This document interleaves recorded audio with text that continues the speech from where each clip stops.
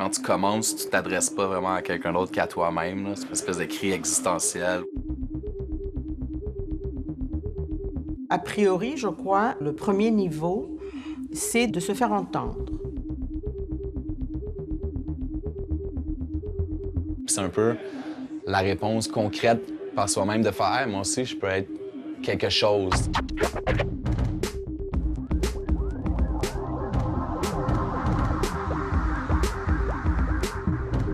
C'est la reconnaissance, c'est de plus être anonyme.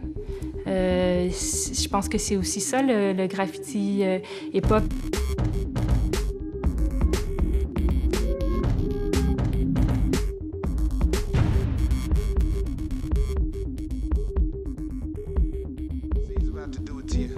Once again, live and die. So all the SOCs kick up dust, you could trust the tree of us to bust through the earth's crust. I must enforce my force, of course. Souvent, les jeunes ils commencent vers 12-13 ans.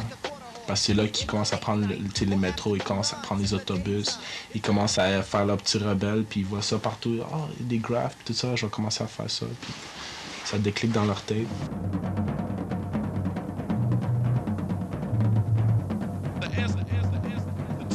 Pour moi, c'était bien simple, là. C'était get your name out there, puis fais ta marque, écris ton nom, puis take over, tu sais, take over, laisse ton nom, laisse ta trace, take some spots, be all over, all city, paint, take over, mets ton tag.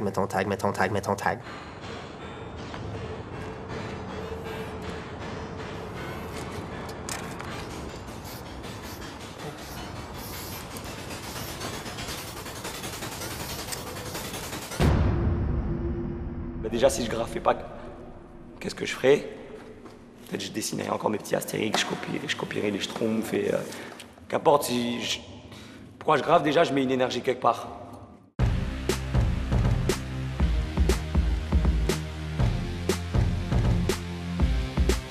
L'art a toujours été là, il va toujours l'être et sera toujours le meilleur moyen de communiquer.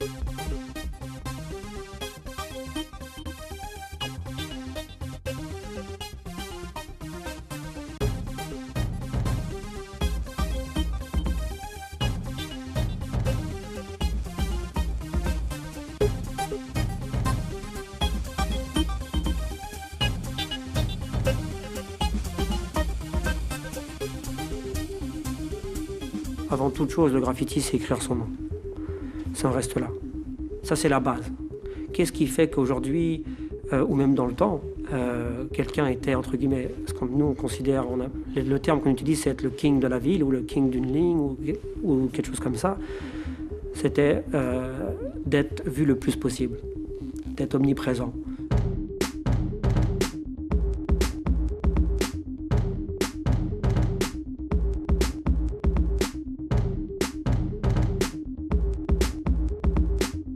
Le graffiti est dans toutes les classes sociales. Le graffiti, au départ, a été très anglophone, très dans l'ouest de la ville. Il y a 20 ans, c'est l'ouest qui nous a amené ça.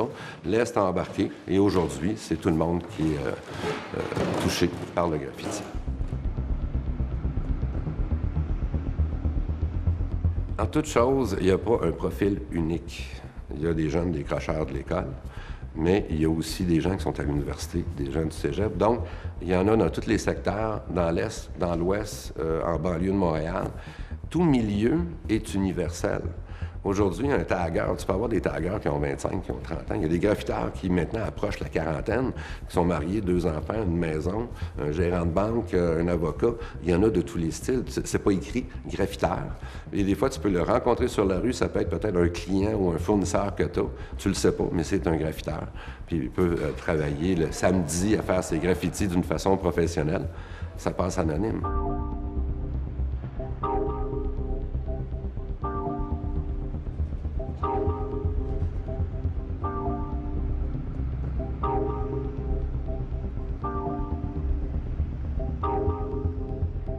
Déjà pour l'anonymat dans le graffiti, pour pas qu'on me reconnaisse. Ensuite parce que il y a la fois on me reconnaît pas mon vrai visage, mais on me connaît avec la cagoule. Les gens quand ils me voient, ils savent que c'est moi, ah c'est Monkey, parce qu'il y a la cagoule.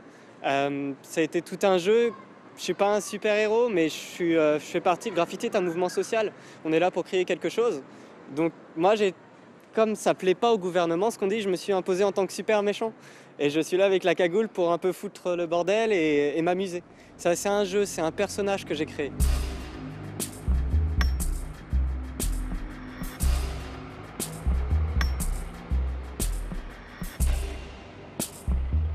People nowadays have taken much more responsibility or have had to learn to take much more responsibility for themselves and their actions, and you have to make a space for yourself if you want to be heard, you know?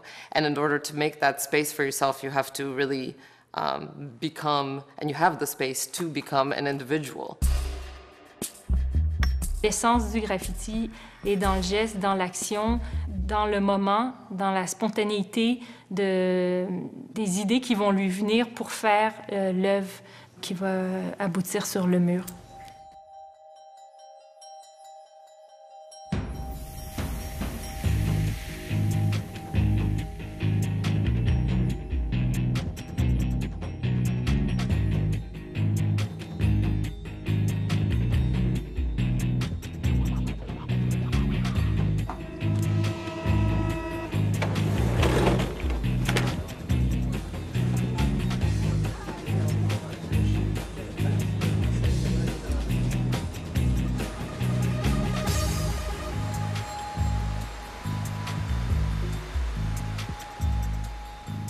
Because you're dealing with different people. The motivations can be very different. In my experience, graffiti isn't as much about putting the mark on the wall as it is that's a byproduct of being part of that subculture. What they're actually doing is they're joining a social group. It's like one boy gets onto a basketball team and he becomes an athlete and he gets into sports, and that's how he identifies himself. He's a jock, he's got his team, he's got his coach, he has mentorship, he has support, he has some guidance. He's supported for the kind of interest that he has. Some people are thinking, wow, you know, all he does is play basketball, but he's a basketball player, and that's cool. Graffiti writers are very much the same. They're the same youths. They just want to belong to a group. They want to identify with something. They want to find a way to express themselves in a way that their peers are doing it. They want to be accepted. They want to be successful. They want to have an opportunity to exist and to be identified with a group. That's high school.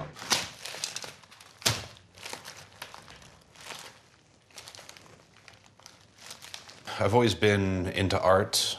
I've always loved art. Had never really been able to channel it until I discovered graffiti and discovered my passion for graffiti. Basically around grade 11, I noticed, you know, started noticing it, noticing graffiti around the city, and then noticing kids at school doing it. And it really intrigued me because I'd always drawn characters, whatever, skulls, flowers, tattoo designs. But I got bored fast, and I was looking for something new, something different, and I grabbed onto it right away and basically fell in love with it immediately, and also saw it as something that I knew I could get good at. When I did it, I was like, yo, I could do this.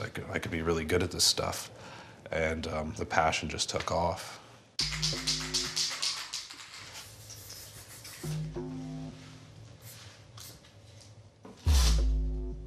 Oui, c'est une forme de thérapie, mais je pense que l'effet thérapeutique est différent pour chaque personne. Je pense qu'un jeune qui essaie de trouver son identité, de trouver un peu sa place dans la société, ben, le besoin il est différent à ce moment-là. Puis le graffiti peut servir comme issue, comme thérapie, peut-être à cette personne-là. C'est différent pour un jeune adulte, c'est différent pour un adulte, puis c'est différent encore pour un adulte qui en fait depuis longtemps. Les besoins sont différents et l'effet thérapeutique aussi. Our drug of choice is graffiti. I mean, doesn't mean we're out there high on drugs and we don't care about the world. And some artists are like that. I mean, every artist has their own way of dealing with. Every artist writes for their own reason. Yeah. It's not always the same reason. And so that doesn't mean there's drugs involved, really, I would say. I mean, a lot of them don't care, like, fuck the world. They don't care. The world hasn't dealt them any hand of pleasantries, so they feel like they're, you know, dealing it right back to the world. And the only way they feel is maybe recognizable or would, you know, noticeable even would be graffiti, I guess. Pretty much like graffiti isn't like all good. It's like, you know, it's nice to do pieces and it's nice to do, you know, nice like murals and stuff like that, but where you still gotta like put in work and like, you know, basically do tags and like be that kind of malicious kid. In my eyes anyway, that's the way I see it, but other people might beg to differ, but I really don't think like there should be too much of a real punishment for someone who really wants to express themselves if they're doing it in the right place. But if they're wrecking people's property, like, I could see how it would piss people off.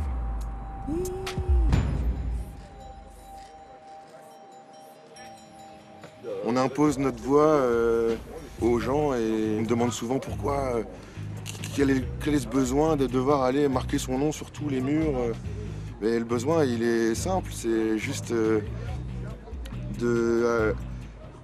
je peux pas m'exprimer, enfin voilà, je me montre et j'impose mon nom aux yeux de tous, quoi. The importance of hip-hop culture for me as an artist and in the art form that I do and the social work that I do is crucial.